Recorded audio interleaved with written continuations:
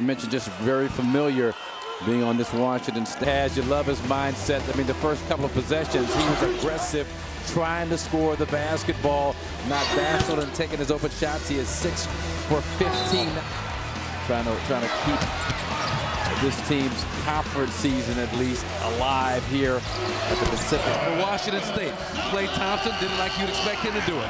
Knocking down jump shots, medium range jumpers off the dribble, three-pointers off of nicely executed inbounds plays.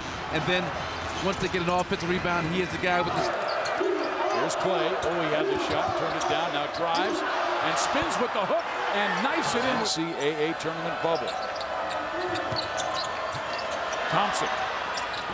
Watch out, he's got 23, and they're setting screens all over the floor for number 1. They're giving Lodwick that three-pointer. Now Klay Thompson fills it up from three-point range. Keep shooting, just have fun.